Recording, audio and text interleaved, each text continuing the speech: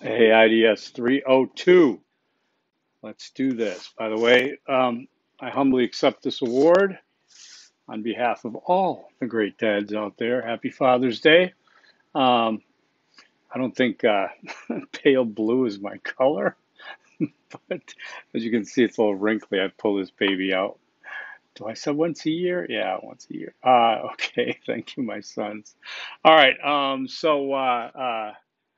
yeah, my sons and my oldest son's girlfriend. You can't even see everybody, but yeah, we'll all be having pizza later. Welcome to video 6.1. And as I mentioned, it's about 11 o'clock on Sunday, June 20th.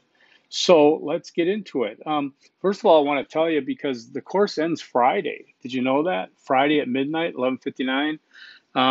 We're got to squeeze. We're squeezed, but you can do this because most everybody's doing so well in this class. Right now, 22 out of 24 are passing, 17 have A's or B's, and the other people that are struggling are just this close to getting over the 70 hump, and I'm sure they will. So everybody's involved. That's 22 students, okay? On Tuesday, I am going to change your grade from percentage to point total, okay? Remember back at the syllabus quiz and everything, I emphasized that the final grade is based on points, not percentage. And you might ask, what's the difference? Well, the difference is this. If you look at 900 points being an A, you could say, well, that's 90%. If there's 1,000 points. I've actually put out about 1,025, I think. So then if you were to take 900 points divided by, I think it's, well, let's say 1,025. It might be 1,020. That means you only need about an 88% to get an A. Better than the leaving a percentage.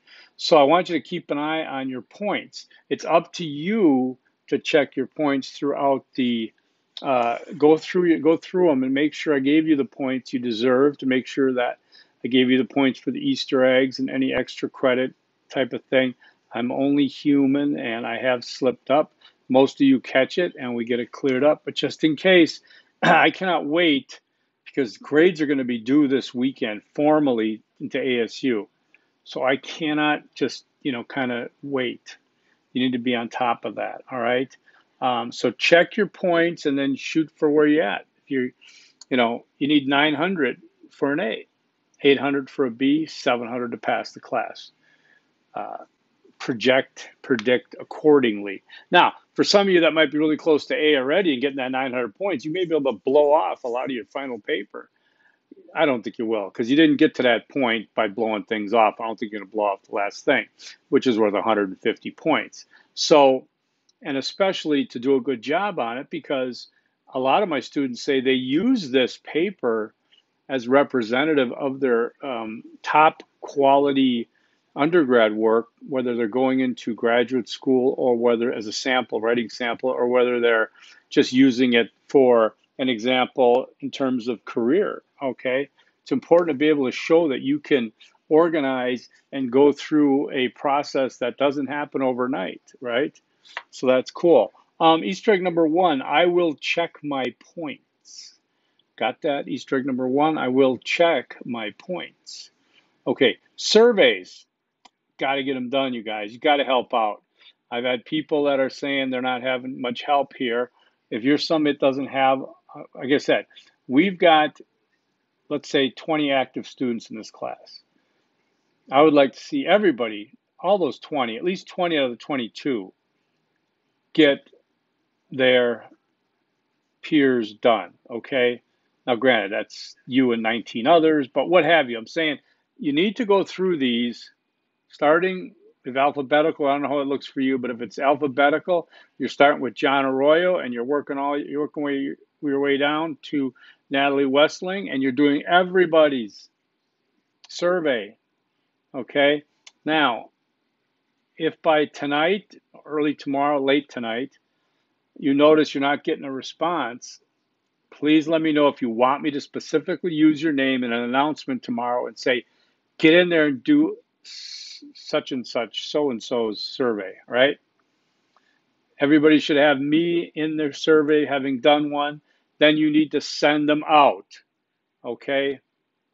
You need to get family and friends and relatives and anybody else to do it. Yes, they're not random adults, correct. But they're adults and they're random as far as I'm concerned. Have people do your survey, okay? Have people do your survey. This is so important. Going back to the first class when I said you have to have data to fulfill, you got to be a requirement of adding knowledge to your field. That's what research is. This whole class is research. Without data, you're going to research. All you got is a compilation of information akin to me, researching a new car. Okay, so data is important. Get her done. Okay, don't cheat it. Don't fake it. Make sure there's people out there to do it. All right, I'm going to ask each and every one of you not to let your fellow student down. Okay, no man or woman gets left behind. So do that survey. All right.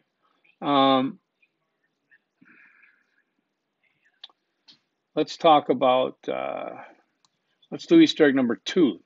So get it through everybody's head. Easter egg number 2, I will do all the surveys. Okay. I just did a survey that a colleague sent out from like a faculty exchange scholar from Poland who put something out about technology and stuff, and I did, and it was like 6 pages worth of questions. You contribute, okay? Contribute. All right. So this week is all about the final paper, okay? You guys did really well on the discussion. 1, 2, 3, 4, 5. I'm only missing half a dozen or so. And then Tanner step 4 is due tonight. Try to get that going. 2 are in, okay? Now, this week then, you've got this video, you got the next video, and you got the final paper with 150. That's it. Focus. Focus like a laser on this. I will talk more about the final paper in detail in the next video. However, obviously, you can look at the sample, okay? Also look at the learning materials in Module 6, and I give everybody a rundown of like a mini checklist to make sure you've got it under or in control here. If you have any questions on this, you're going to let me know, right? You're going to ask me. I'm downloading the final paper right now, and you can look at it. Now, notice the cover page. Notice the page numbers on the bottom. These are all in Word as headings and footers that you can use, okay? Notice the table of contents is very organized. There's only like the last one on page 2 might be off a little bit, and some of them are a little bit off, but overall they're really good. Now, table of contents, if you don't know how to set one up, it's going to be a problem for you. You're going to find it snaking on the right margin. You can either Google how to format a table of contents in Word, okay?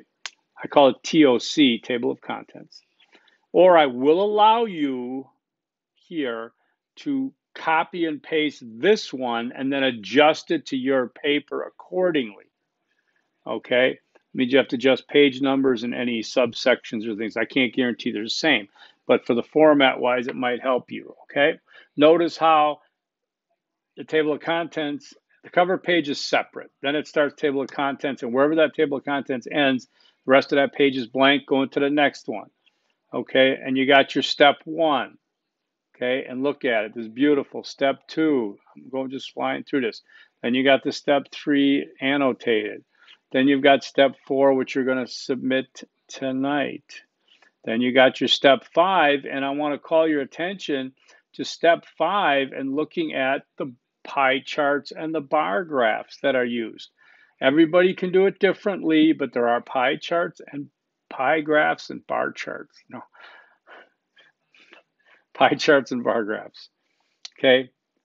Make sure you tell me in your data how many respondents you had. Some people forget that, It should be right off the bat. Like here, there were 38 participants in this research, age 20 to 69. Notice how she broke down the demographics right away. Okay, how many? What gender? Age range? Great.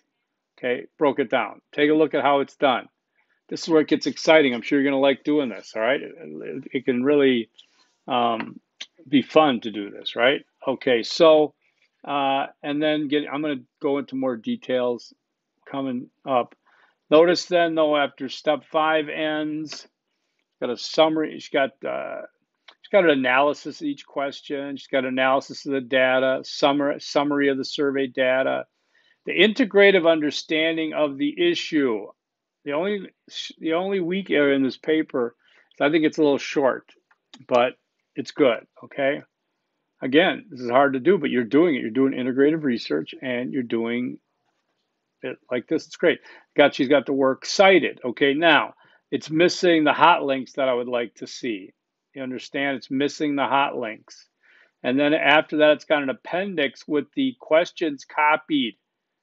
I mean, not copy and pasted, but written out with choices of answers, okay? And then there's Appendix B, response chart, so I'm impressed. And so this thing goes to 37 pages, but when you break it down, it just adds up as you go, okay? I'll try to look for another one to post, hopefully, but this is a very good representation, okay?